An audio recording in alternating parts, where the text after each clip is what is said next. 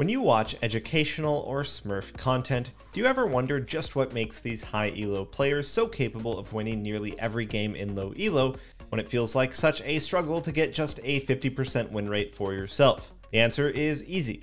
More often than not, you're playing way too nice. You're probably only going for the really easy and simple plays in front of you rather than trying to dig for every little advantage that you possibly can. At SkillCapped, we started this Stop Playing Fair series to highlight some of the ways that challenger players really put the pressure on in the elos of platinum and below. There's no specific strategy that they use. They just look for any advantage that they may have and push it as far as they can, or every little weakness that their opponents show is immediately exploited. In this guide, we'll once again be looking at some of the ways a challenger stops playing fair and crushes low elo by putting as much pressure on their opponents as possible. And one way in which challenger players stop playing fair is by grinding ranks in the preseason. Most players don't realize when the new season starts that your rank doesn't completely reset, it only soft resets. This is why the preseason still matters. For example, let's say you ended last season in gold. Well, when the new season starts, you'll have to begin your climb from low silver. However, if in the preseason you were able to get to platinum, suddenly when the new season starts, you'll be starting your climb from low gold instead. High-level players know to abuse this, since there are always insanely overpowered strategies during the preseason that make you climb incredibly quickly.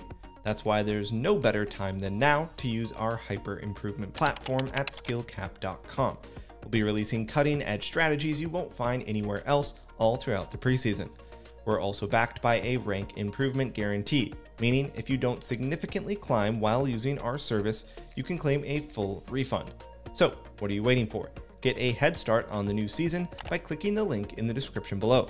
To kick things off, we tend to spend a lot of time talking about how to get through tough matchups in top. Very often, you're dealing with a hellish counter matchup or playing through the annoyance of being melee versus a ranged top laner. While you will have to deal with near unplayable circumstances sometimes, so does your opponent.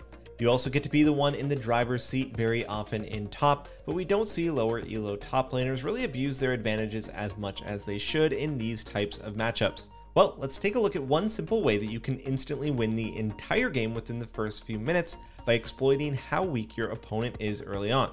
Okay, so we've got our challenger expert Hector smurfing it up as usual. He's playing Yone versus Nasus, a pretty dominant matchup early on. To begin with, one of the first things that he notices is that both junglers started bot side, so they'll both be pathing up top. This is great info as he's already got a devastating plan in mind to punish this Nasus pick. He begins slow pushing the wave, and he's going to do something very important which he even communicates to us. He's not hitting Nasus on purpose. The strategy he's going for involves crashing on the third wave, just like you do during a typical cheater recall. But do you see how Nasus hasn't hit the wave too much and how Hector has a decent minion lead already? Well, if he were to hit Nasus, the entire enemy wave would aggro onto him, which in turn causes the wave to push even faster. This might make the wave crash too quickly, which would ruin the entire game plan. So, in a weird way, it can sometimes be correct to not deal free damage if it ruins your future minion goals. However, this doesn't mean that you can't pretend that you'll harass to zone your opponent off a bit, as he shows here. They don't know that you won't actually hit them, so you might zone them off a minion or two by just pretending to be aggressive. Anyway, as we said, this was all for the eventual goal of getting a massive crash on the third wave. This timing is important because it generally lines up very well with junglers who started bot side, finishing up their route in their top side jungles. We even got a glimpse of Mordekaiser at his blue buff as this is happening. Now, you want to crash the wave and immediately look to invade the enemy jungle. Now, the reason why this timing is so brutal is that your lane opponent cannot help their teammate. If they do, they will miss a ton of farm that you just crashed into their tower. So you can either harass or kill the enemy jungler 1v1 while they are stuck in lane. And if you do come and help, then you can just be annoying and bait them to waste their time, putting yourself and your own jungler ahead. That's obviously because the wave that you crashed will die and then slowly bounce back to you afterwards as well. If you have a dominant early game matchup, this is almost always guaranteed to result in a lead if done properly. Anyway, Hector invades by hopping over the wall and finds Mordekaiser finishing the Gromp. He fully commits to the kill, knowing that this puts Nasus in a tough spot. After finishing Mordekaiser off, he tries to flash out but gets chased down, and it ends up being a 1-for-1 trade. Now, this is a really good replay to highlight just how OP this strategy can be, because as Hector mentions here, that was pretty much the worst possible outcome he could have had. He found Mordekaiser right as he finished the Gromp and at full HP. That's pretty unlucky. Normally when you invade junglers like this, they may be in the middle of doing Gromp or Blue and they'll be at like 70% HP. It'll be much easier to kill them as they're tanking the buff and lower on health, of course. But the ultimate reason this is good is because of the benefit in your own lane as well. The 1-for-1 wasn't great and a mediocre outcome. Usually it's even better though, as we said.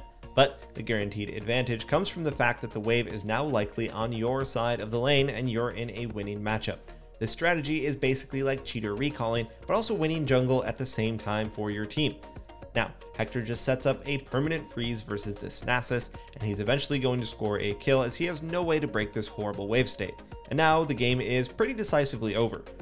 So to reiterate on when this tactic is viable, here are the key things that you want to look out for. First, you're in a hard winning matchup early where you can crash the third wave. Next, it's ideal to do this when both junglers are pathing topside.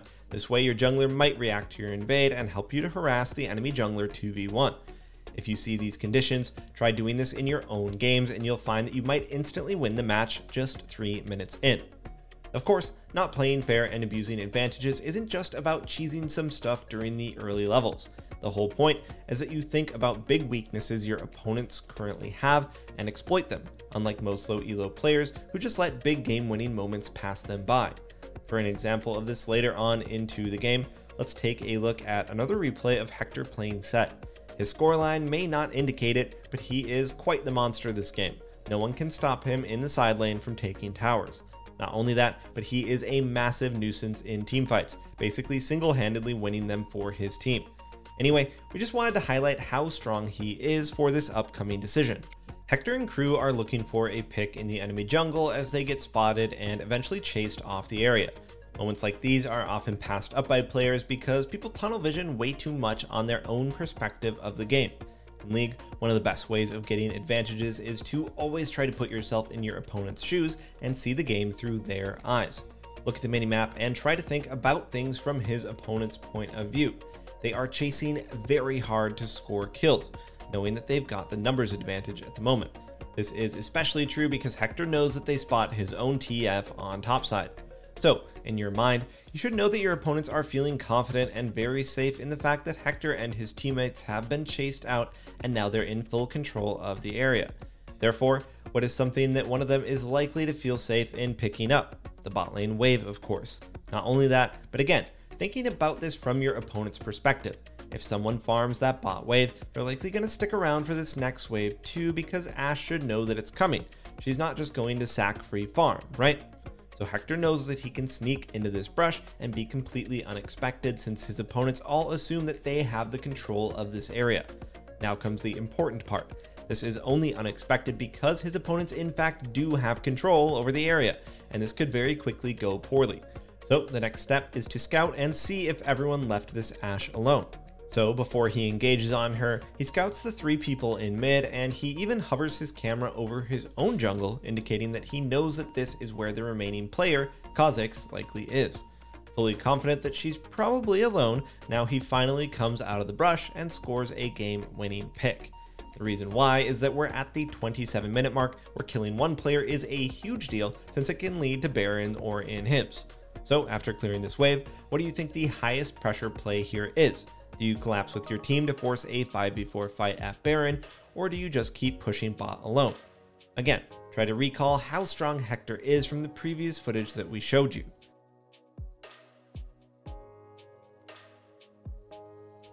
Anyone who had the immediate thought to go to Baron, well, you're playing way too fair and simple in your games. Defending a Baron 4v5 is tough, but not the hardest thing in the world. How many times have you and your teammates thrown a Baron fight despite having a numbers advantage in solo queue? Things get chaotic when you're tanking the Baron, then you gotta choose to finish or peel off and fight. There's a high possibility of things going wrong, especially with 4 random teammates. But more importantly, think about it from your opponent's point of view as well. If you go 5 to Baron, they only have one choice to make. They defend as 4. There's nothing complicated about it, and it's a very simple situation for your opponents to play out. Sure, they're still at a disadvantage, but there's no hard choice that they have to make, right? Remember that one of the best ways of carrying solo queue is to put the enemy team into uncomfortable situations. By going bottom, Hector is asking his opponents a very difficult question. How do they stop him from pushing and save the Baron at the same time? Can they even stop him, actually? He is quite strong. So do they need to send multiple players? And who do they send? Can they defend Baron with the remaining people who don't go bottom? Do you see just how much complexity and annoyance this adds to the situation for your opponents? Basically, during the mid and late game, don't always assume that forcing Baron with a numbers advantage is the best play. Think about what else you could try to do on the map that might potentially put more pressure on your opponents. In this case, they didn't respond at all and sent 4 people to Baron, so Hector takes a free inhib off his previous sneaky pick. But this clip isn't done yet, because there's one more good thing to learn from here. After taking the inhib, Hector sees a collapse opportunity where he can pincer the enemy team.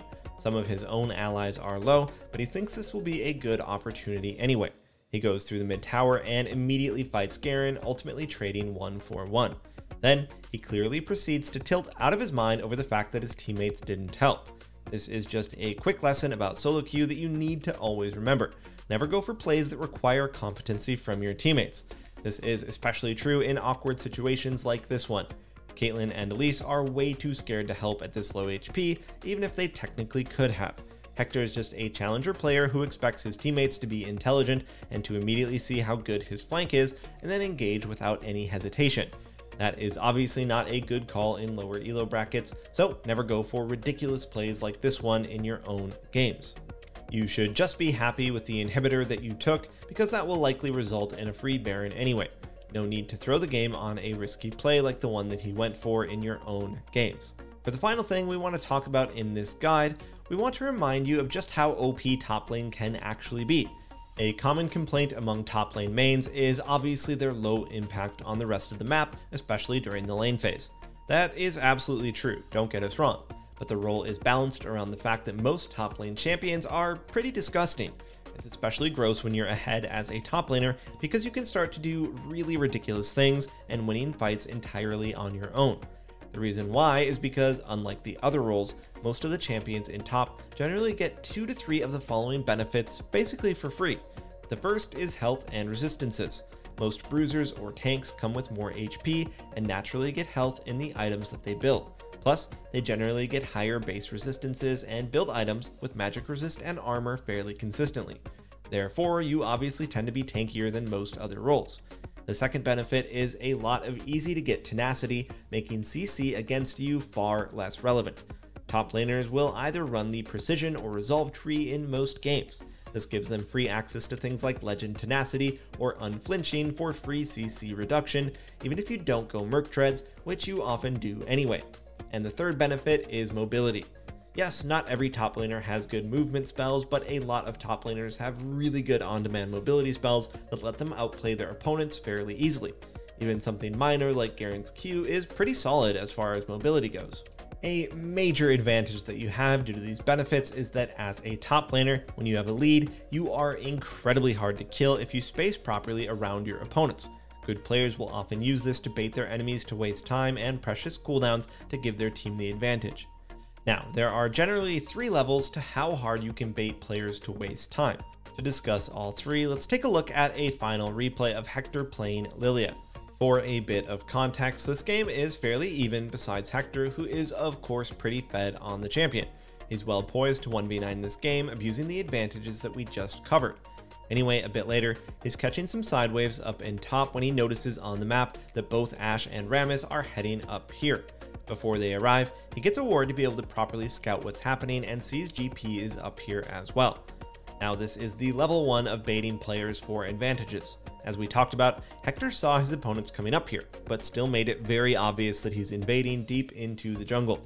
This was to get multiple opponents up here, thinking that he's overextending. However, at this range, he can't be engaged on. This just wastes a bit of your opponent's time, which may give your teammates the opportunity to get something else, like the Herald in this example. Next is level 2, where you get a little spicy. Notice how he walks forward a bit, baiting Rammus to continue trying to engage. Remember, you are super hard to kill due to your tankiness, tenacity, and mobility. Use how OP you are to bait your opponents to waste even more time and potentially some of their cooldowns. This is very similar to what we just watched Kingin do in those previous examples. And next up is level 3, just be a top laner. We're just gonna say it again, most top champions are really OP when ahead, and you can bait your opponents all into their deaths, thinking that they have a chance to kill you. This isn't something that we can teach, but rather it's something that you need to practice if you really want to carry as a top lane main. You might think that this is just a smurfing thing. It's not. If you feel like you have no impact as a top laner when you have a lead, it's definitely because you do not literally practice 1v5ing. This is what your role does. Yes, you are going to look dumb sometimes and throw some leads in your games, but you need to practice really testing just what you can get away with on your champions. Practice it enough and you will unlock the most unfair thing that you can do in solo queue, just being a top laner. It is insane how often you can make plays like these when you're fed as a Jax, Riven, Darius, etc. Anyway everyone, that's going to wrap up this video. Thanks so much for watching, and we'll see you next time.